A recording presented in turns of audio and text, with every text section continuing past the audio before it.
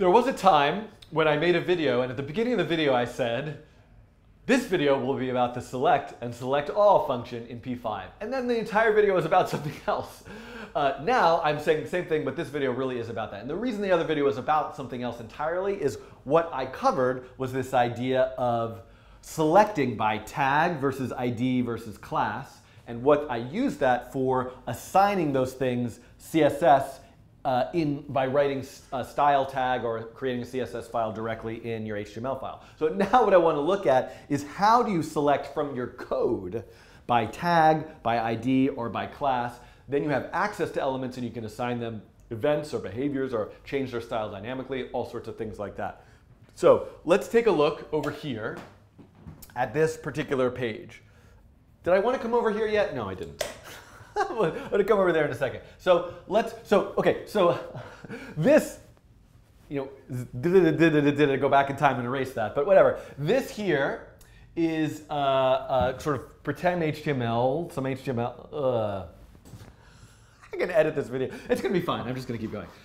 So what I want to do is look at how that works. And I'm going to write this out here, I think. So here was the way of creating a selector, like the ID unicorn got this particular style. And if you're doing this instead from within JavaScript, the equivalent of that would be, I erased I think the wrong thing, but var element equals select unicorn. So in other words, and I did this wrong. In other words, this is what I had before. Select by unicorn. This is CSS. CSS is select the ID unicorn and assign all sorts of style information here. Now in JavaScript, I'm saying select the item in the DOM element on the page by the ID unicorn. Only that's not what I wrote. I forgot that you need this pound symbol to indicate ID. So up here, this should say pound unicorn. Can you see that? It's kind of trailed off there. There's a semicolon there. So this is a way of in code selecting a particular DOM element, and now this element you could call all the functions you might normally call with a DOM element, like change its HTML content, change its style, assign a mouse pressed event. So the reason for me showing this to you, which I really probably should have said at the beginning, is they have this kind of big question, which is, let's go to the code here, and let me say create P. This is a paragraph made by me. And I'm going to run this code, and you can see, look at this. This page has all of this content. A unicorn and rainbows, rainbows, more rainbows, just a plain paragraph, the click me button, a canvas, and this is a paragraph made by me. So what I'm suggesting to you is all of this stuff up to click me, this is all content that I wrote into the HTML file.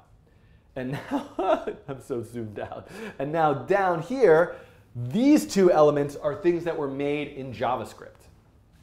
So look, create canvas makes the canvas, create P makes the paragraph, and then here in the HTML file, here is all the stuff that I wrote into the HTML file. So why? Why, oh why, oh why, oh why? This is the crux of today. This is the existential question that we all have to ask ourselves. Why would you make a DOM element in the HTML file? Why would you make one in JavaScript? Let's think about this for a moment. Before my answer to you of why you would make one in JavaScript is, the reason you would make one in JavaScript is you need to have access to it in JavaScript. So make it in JavaScript, and then you know you have access to it in JavaScript. Today, that's not a good enough reason, because the select function, the selectAll function, will give you access in JavaScript to something that was in the HTML file. So now you really have both options. And I would say it really depends on how you feel, what your goals in life are, what kind of person you are, what your favorite color is, that kind of stuff. I mean, you can kind of do either, and maybe you like making it in JavaScript, maybe you like making it in HTML. But I think there are some scenarios where it makes more sense to do one or the other. For example, if there is a lot of kind of existing content that you just want to be on the page when it first loads, and you want to be able to really custom work on how that content is organized and how it flows into a lot of content, it kind of might be silly to have a zillion create P's just to create that content initially. So the initial content of the page and the sort of overall structure of the page, I think that might make sense to do in HTML. If you wanted to have this paragraph, if you wanted to say this is a random number, I wonder if I said this already in another video, and then said random 100, right? This is something that you would want to do perhaps as a dynamic element, right? If your content it picks a new affirmation every day that it shows on the page, perhaps you might want to create that element dynamically. Of course, you could assign its content dynamically and create it in the HTML, but the point is, if there is something that involves a set of rules or some sort of input, some sort of external data from some source, that might be something that you need to sort of generate in JavaScript. If you wanted on this page there to be 1,000 paragraph elements all with random numbers, you wouldn't want to, in HTML, type p, 1,000 times. You'd want to use a for loop to generate 1,000 elements. So I'm kind of off on this little digression here. It's a relevant digression, but this is really a question. I would love to hear your thoughts on the matter. Like, when do you write your content in HTML? When do you create the DOM elements in JavaScript? Why would you do one for the other? As I make more and more videos, in particular, once I get to the data and APIs videos, you're going to see a lot of different scenarios. But for now, let's not worry about answering that question. Let's just look at how it works. So let's say you don't make anything. You don't make any DOM elements in JavaScript. You've made all of them here in HTML. How do you apply something to, for example, the unicorn paragraph? Well, with the select function. So now I could say something like unicorn, or paragraph equals select unicorn. Close this. There's a picture of me on this laptop, and it's very distracting. And I could say paragraph.style. Background color, F0F. So now if I were to run this, you can see here, this is how I was able to address this particular DOM element in JavaScript. So I was able to organize all of the initial content in the HTML file, but call a function on it dynamically in JavaScript. And I could do something like paragraph dot mouse over, change background, and then I could put this in, and this might be a more common scenario here, where I'm now going to, when I mouse over that element, right, I'm assigning an event callback to that particular paragraph that I selected with the select function, and now I'm going to execute this function on. So now as I move the mouse over here, ooh, that was so close. Anybody see what I missed here? Oh, you know what I missed? Look at that. I made a sort of classic error. And actually, there's an error down here. It's good to have these mistakes. Uncaught reference error. Paragraph is not defined. Why is paragraph not defined? Because paragraph was declared as a variable in setup. Its scope is local only to setup, which is not available to us in this change background function. Now, there are so many kind of JavaScript ways to get around this issue, and it's going to actually come up in a wonderful way in the next video when we look at how to assign the same callback to like 100 different DOM elements. Boy, that's going to be a great moment. But for right now, just in our sort of simplicity here, I'm going to just make this a global variable and say paragraph.select.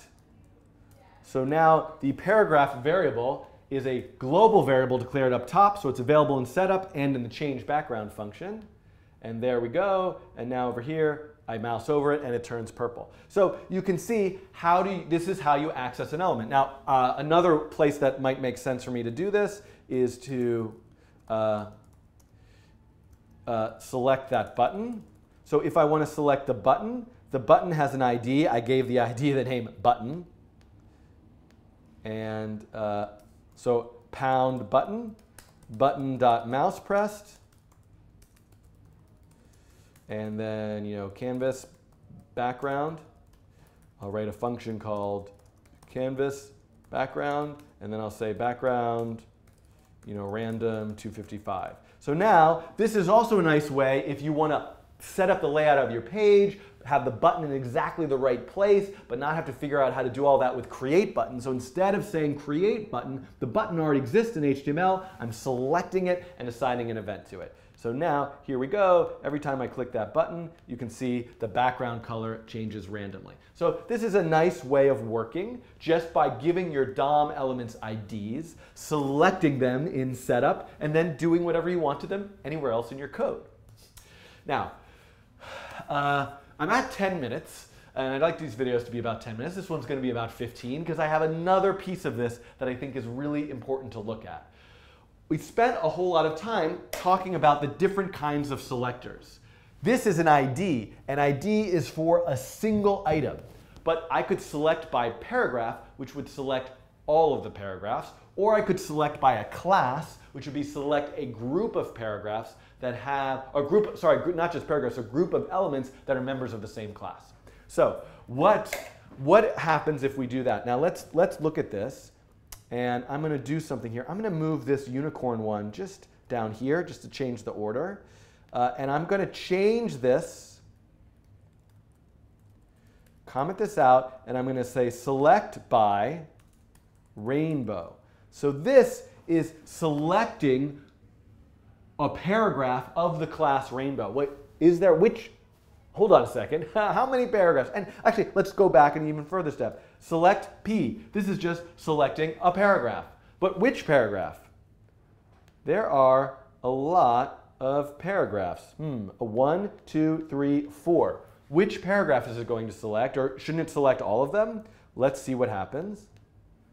OK, hover over this one, no. Hover over this one, no. Hover over this one, hover over this one, yes. So notice that when you call select with either a tag or a class, it will just give you the first element it finds on the page that's a member of that tag or class. But most likely, that's not really what you want to do. Most likely, the reason why you're selecting by tag or class is because you want all of them. And so in order to do that, the function selectAll comes up. So let's look at this for a second. This is selecting by ID, and you get a single element. What I'm suggesting to you is if I say select all by a particular tag, so select all the elements that are paragraph elements, what is this? I cannot say elements dot something because while this is a single DOM element, this is an array. So select all will give you an array of paragraph, paragraph, paragraph, paragraph. So if you want to do something to all the elements, you have to individually address the elements of the array. And one way to do that is with a loop. So coming back over here, if I were to change this, I'm not over here. Coming back over here, if I were to change this to, I'm just going to call it paragraphs. I don't have to use an S, but I think it's sort of, and I were to say select all, now I could say something like var I equals 0, I is less than paragraphs dot length, I plus plus, and now I could say paragraphs. Now I'm going to index I something. Now here's the thing. This is really exciting because what I'm saying to you here is, let's say you have 1,000 paragraphs on a page and you want to assign the same event to all of them. So whenever you hover over any of them, they sparkle or they change color or they get really small or they disappear, whatever that event is.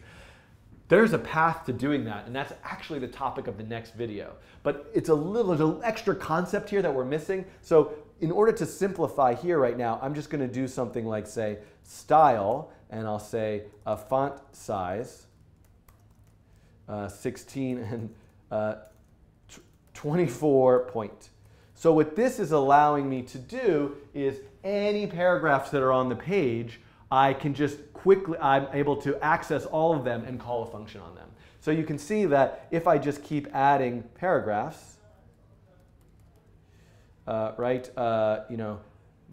this, all of them are getting that size. Now, let's just take this one step further. Let's change this from, instead of selecting all by the paragraph tag, let's select all by the rainbow class, and we go back to the HTML file, and orange, apple, apple, orange. So you can see the first, the third, fourth, the fifth, a bunch of those have the rainbow class. And I'll just change the content of these two. So now you can see only the elements that are of the class rainbow now have that font size. So you could select by an individual one using select by ID.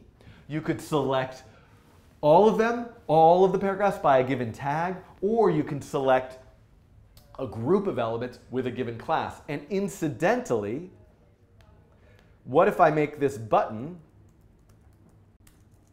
also a member of the rainbow class? You can see the button, they don't have to be, the classes don't have to apply to the same kind of element. So if you say select all P, you're only going to get paragraphs. If you say select all dot rainbow, that class could go across paragraphs and images and divs and buttons. So you can group elements together that way. So I think this is a little bit scattered, but this idea here is how you can now start to think. So what I would say to you is find something you made or make something new. Take the thing you made already, make all of your DOM elements in the HTML file. Give all of them an ID. Give some of them a class. Then go to your JavaScript program and try to select something by just its ID. Try to select a group of elements by a class and see how you can get to, see how that goes for you. And in the next video, what I want to look at is how you could select by a class. You could get like 1,000 elements and how you could assign a callback to all of those without having to write 1,000 callback functions. And that is, my friends, is going to be a good moment to expand your knowledge in things you can do with JavaScript and programming. Okay, so this was a particularly long video, and I'm going to take a break and make the next one.